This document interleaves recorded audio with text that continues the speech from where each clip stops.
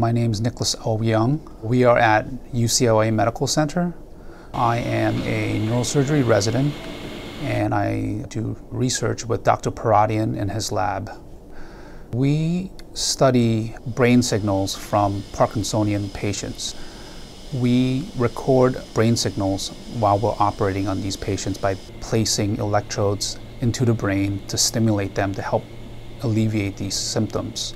I grew up in Pennsylvania. I was always interested in science.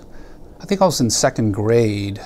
I saw these kids, I think they built a circuit on a piece of wood. There was a light bulb, there was a switch, and the light would come on. And I remember going home and taking apart my toy tank and touching the battery to the wires of this light bulb, and it lit up, and it was almost magical, just this piece of solid substance that's lighting up this light bulb. I didn't know how it happened. I just knew that when I did it, it happened. I think ever since then, I've always been curious about how things worked. I've taken apart a lot of things that my dad wished I had not taken apart, and I think that's the way it works. I think most scientists will agree with me. When you first look at a piece of data that no one else has looked at, and you are seeing something significant, it's very exciting. It's very exciting because you can think of the implications that it may have, whether it be big or small. It's just the fact that you're the first one to look at it, the first one to lay eyes on it, and have that kind of awe. I think that was certainly what drew me into science for the long term. But other than that, I think it's rewarding. I wanted to have a profession where I could make a difference. Hi, everybody. Hi. Even in a small way that could help someone live a better life, free from a disease, then it's a worthwhile profession. One of the most amazing things about this surgery is when you turn that stimulation on, the symptoms go away. It's almost like a magical event. I think that's what draws me to this surgery, is the instantaneous effect of this stimulation, this therapy. And there's not many things in medicine that does that. There's not a drug that works right away. There's not many treatments that work right away. But for this type of therapy, it does, and that's pretty remarkable.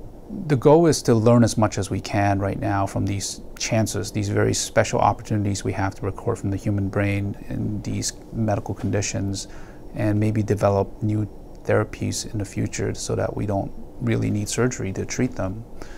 Now, the stimulation and the electrodes that we place, it doesn't stop the disease, it really reduces the symptoms. The disease of Parkinson's really goes on indefinitely. The battle is not over. The war is not over until we kind of find a treatment, a permanent treatment for the disease.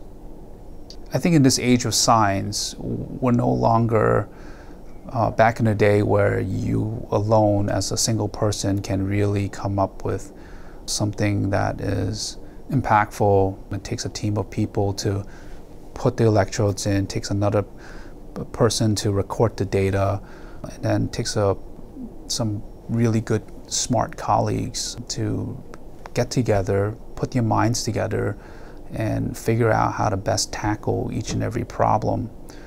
That's the lab that succeeds, is when people work together. One trait that I think is important from my perspective is the ability to be flexible, and also the ability to be persistent in tackling something.